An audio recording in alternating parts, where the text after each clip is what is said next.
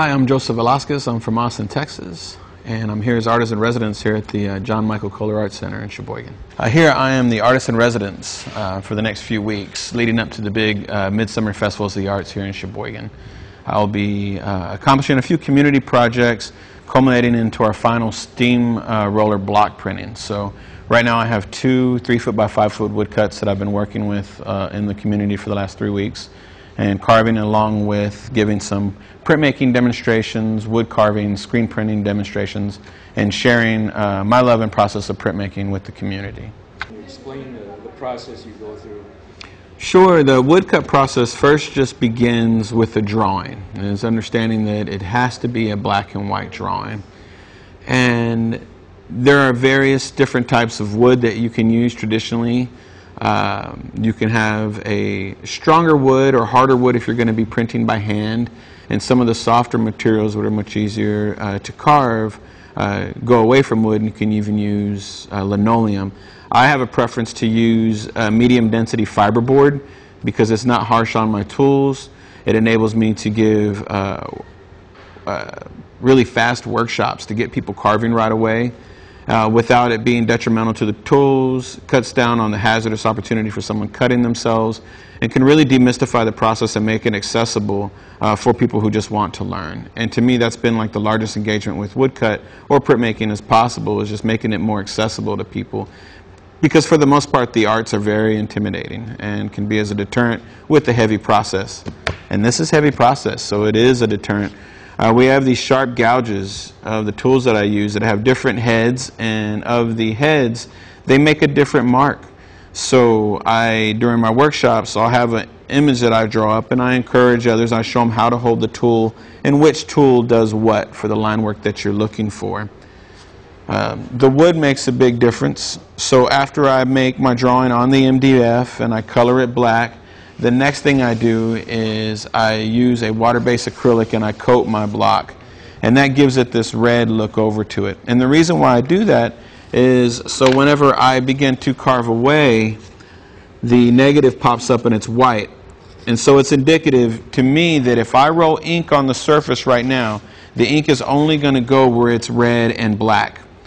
The ink is not going to go anywhere where I can now see the natural color of the wood. And you see the way that I carve, I'm holding the tool like a pencil. The tool must be upright where the 2 beveled edges are up. If you tilt the tool a certain way and you can undercut the wood, what happens is you exceed the depth of the wood and you cause what's called a blowout or flooding when it goes over the line and it actually rips the wood, and that's not a desired aesthetic. So it's all about maintaining the correct angle of the wood and being able to push it through. You see with my left hand, the way I like to carve is my left hand, as I refer to it, as my articulation hand. My left hand guides the tool where I'm going. While my right hand, you see, it's all pushing elbow. I never am sore in my forearm or anything. I'm carving like this. When I need to move, it's not proper to break your wrist and try to carve like that. It doesn't make sense when you should just slightly turn the block. Navigate and negotiate yourself around the block, and not to compromise the dexterity of your muscles by doing something, and that's what really helps to prevent fatigue. I can carve a block like this in 3 days. I can carve fast. I can carve with a lot more detail and extreme detail when I take 3 months to carve on a block. But for me to have that exercise of working with the community and going through the speed, this kind of stuff is fun, and it lets my process not be so formulaic into one way of working. I would never do images of 3 seahorses crashing through the waves, but for this theme of myths and mysteries and a project such as this gives me that opportunity to engage in the public and make something fun and not always have to take everything so serious with the heavy-heartedness as an artist, and to be able to engage like that. So this process and being able to cut this fast, this is something that is super captivating, and I think that people who watch it and get involved and start cutting with me too, it's only a matter of time before they get into it and want to give a shot. So I'll have people get the tools, and I teach them to use your left hand to help guide, your right hand's with the power, and you always want to carve away from yourself, because in case you slip, you want to slip that way, and you don't want to slip towards yourself. You want to do unto others before yourself. I read that somewhere, and it's important that you do that, especially when you're carving. You don't want to cause injury to yourself. And you see, at times I'll hit the burr up and then I'll use my hand just to rub over it. You don't need gloves, but I like to wear gloves because I wash my hands so much that they dry out. So when I'm carving or anything, I will just put the gloves on to help out. You can see the areas that I've done around the areas. I sometimes get my smaller tools and I'll guide myself around where I want to carve. So I'm essentially just making myself an outline of where I want the tool to carve. Once I feel that that outline is substantial and is going to prevent me from carving any of my other lines, I can then switch tools and I begin to carve and clear out that area, just really popping up and establishing the white area that I intend to be white.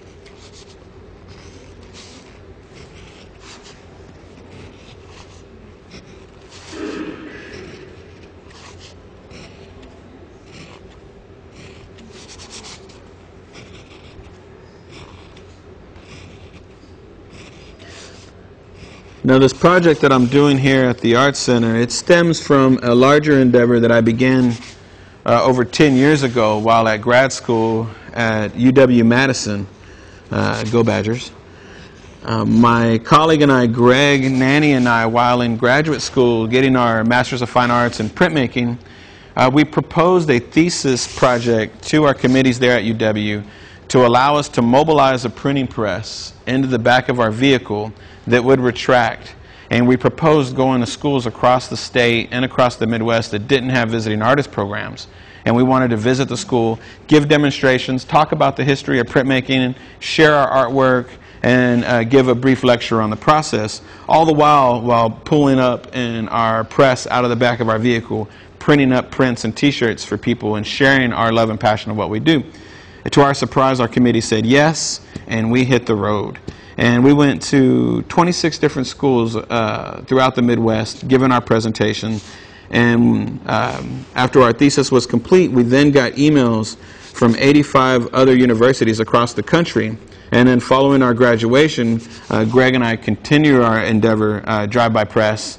And to date, we visited over 245 college campuses across the country, over 100 different community art centers, just like the John Michael Kohler Art Center.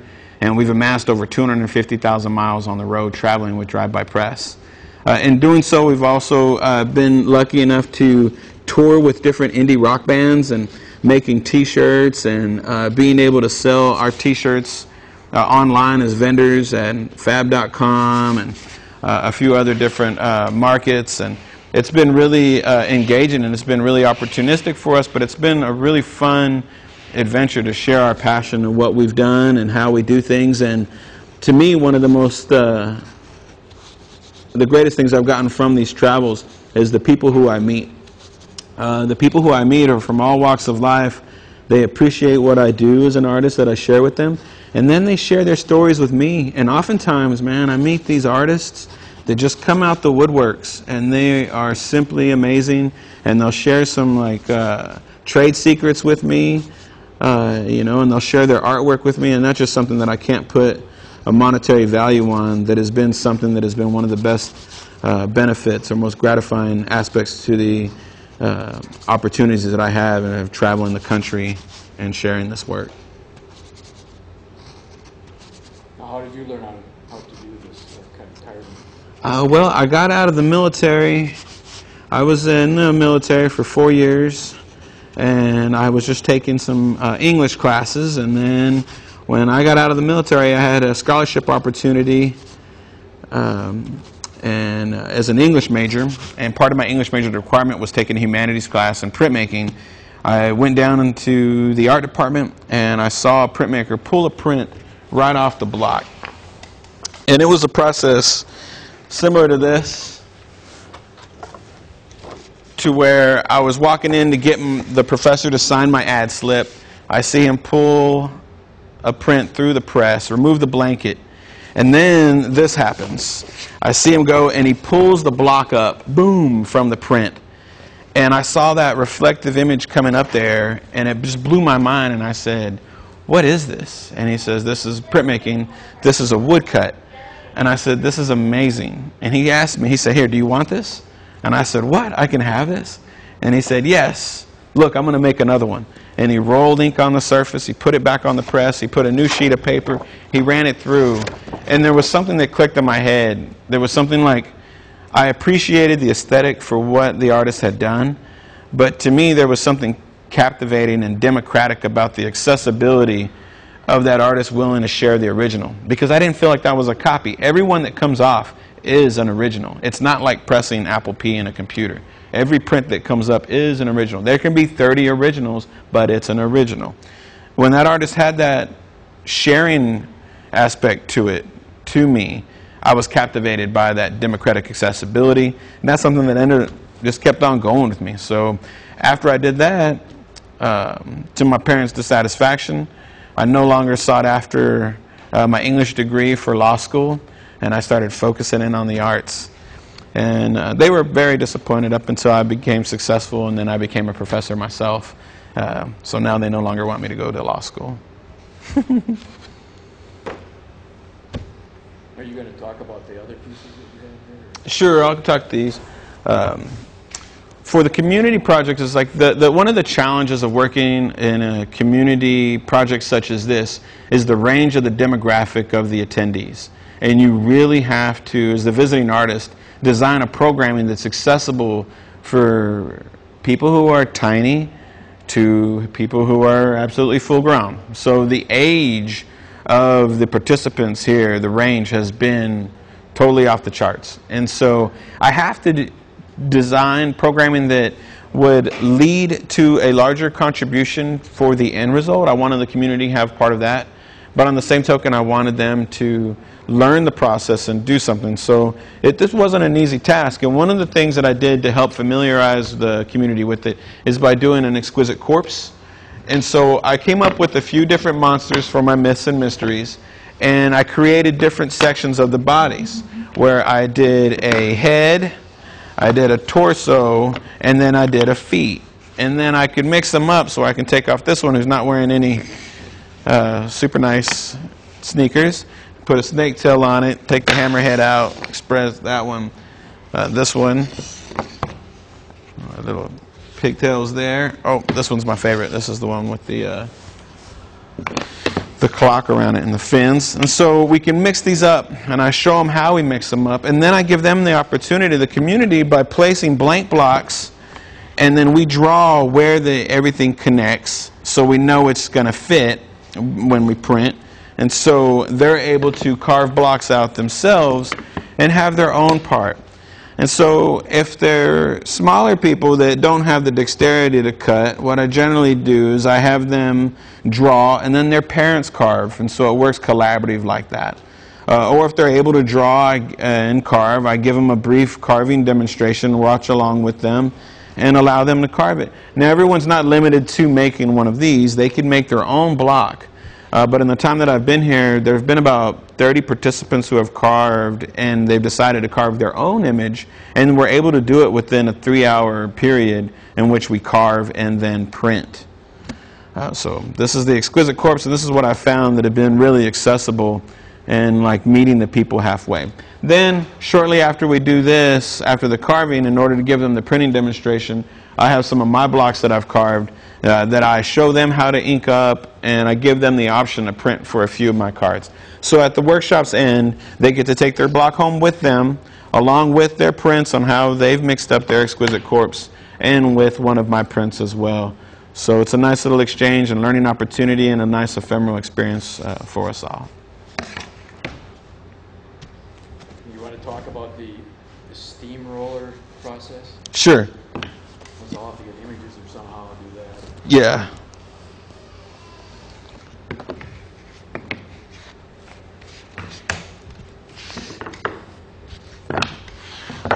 Now this big carving you're doing now is for that, right? Yeah. All right. The carving that I'm working on right now, there's 2 of these giant woodcuts that were finished, and I have 2 previous ones that are complete that we're going to be printing this Saturday and Sunday using a street leveler, or what we call as a steamroller. And this is a giant 52-inch wide drum that's about 6 tons. And we roll over the block of wood, and it doesn't like blow up the block of wood. The block of wood is solid. and we're able to roll ink on the surface.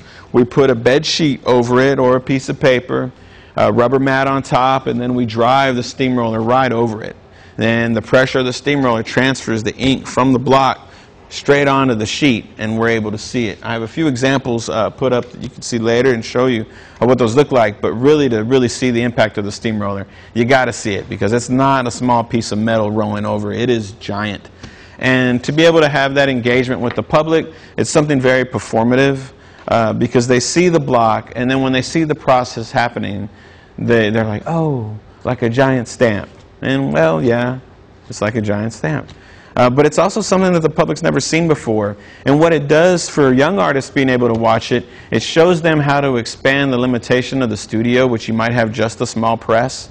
And it shows you how that can't dictate your scale, and how there are other ways around it using industry, and by thinking outside of the box that you can find other ways to reach the scale and the size of the block that you'd like to carve and print. So next Saturday and Sunday, the objective is have about 40 prints pulled on each day. We have a variety of bed sheets and colors that we're going to be printing on, and we're going to be raffling them off. And so there will be some that are for sale, but the majority of them it's so important to me with this process and my visit that as much as possible is accessible to the community and the public. So they are going to be raffled, and there will be some prizes and some contests to win some of them. So I'm really looking forward to having this event this weekend. But as you see, I have a lot of carving to do. Workshop at 1.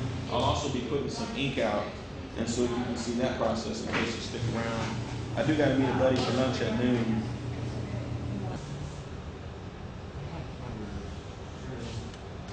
I did not.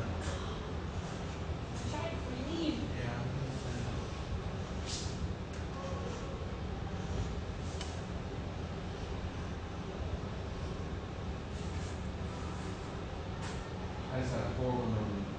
I had Mexican food yesterday and I didn't finish. I took my dinner and I put it in my trunk. And I think it's still there. Oh. It's bad now. Those leftovers got left over.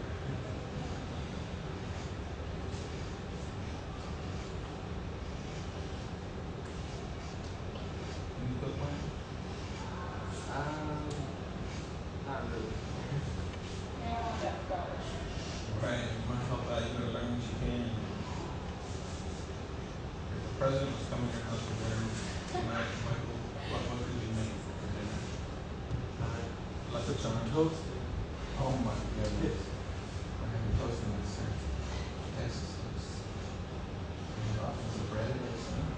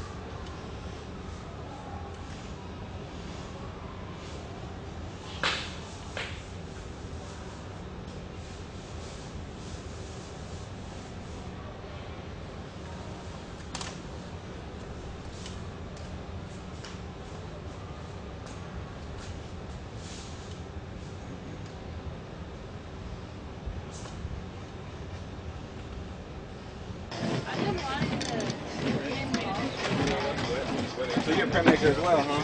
Yeah, well, it's been a long time. Oh man, you made it. There you go. Perfect. Sorry about yesterday. We got more fabric, so we're not going to run out today. Yeah, I'm going to do those set of car instructions. It's really, once it's dry, it just washes like the Punch. You're the mascot of the day.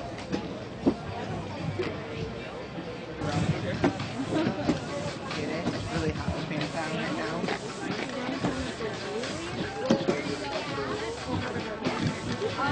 This is almost in cup, and then they're putting over there to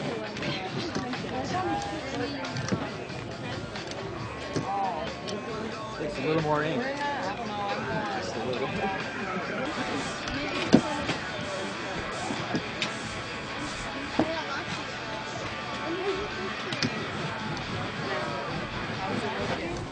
really close. Just do one more pass and we're good, okay? Big one? Yeah.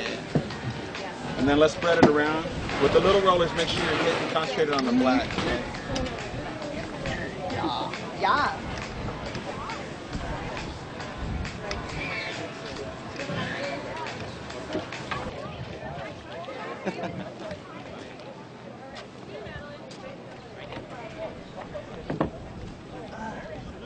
I mean, why? Nope.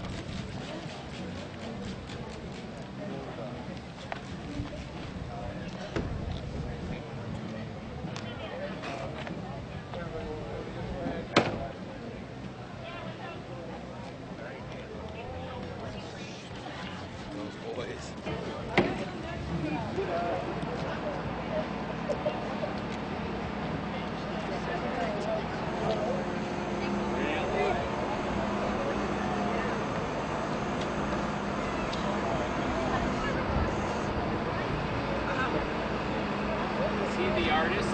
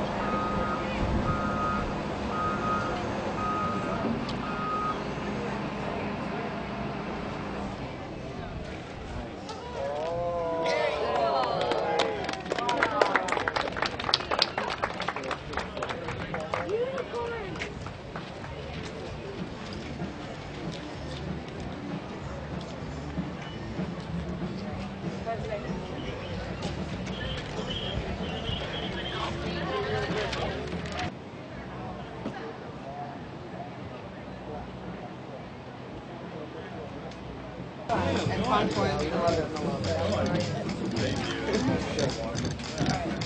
You're being bad. Yeah. Get out of my. Get out of my kitchen! Yeah. Blue or white? Blue. Throwing stuff. Get out of my kitchen. It's all whether or not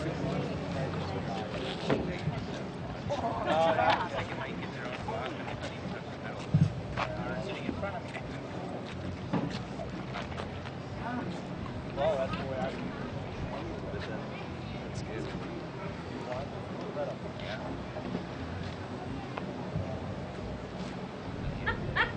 Were you saying that as a joke? I thought you were just serious. I thought you were being serious, and you're like, you're like that's.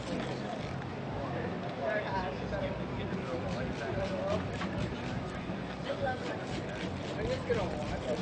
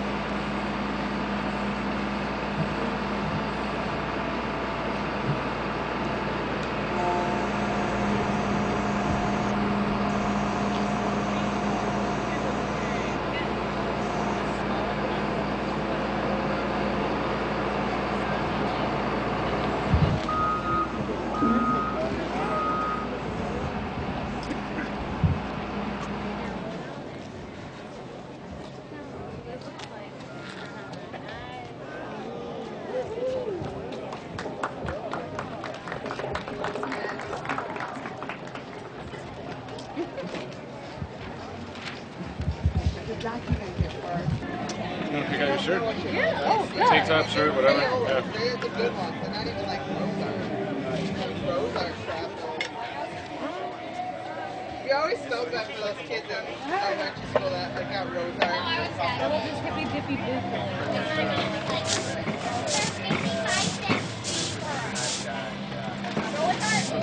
The markers last like 2 decades. Yeah.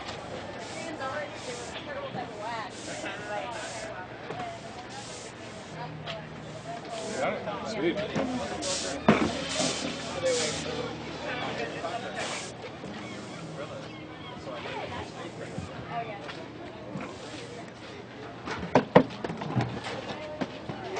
All right, now we take it over to the press.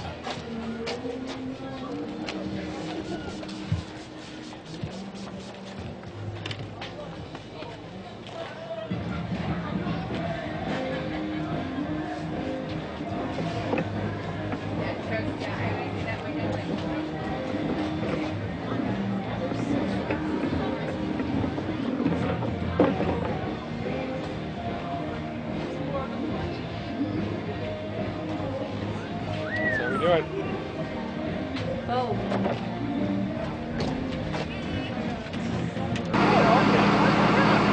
I was just going to say, how are they rolling that out? Now, here's my answer. He starts it up. That makes perfect sense.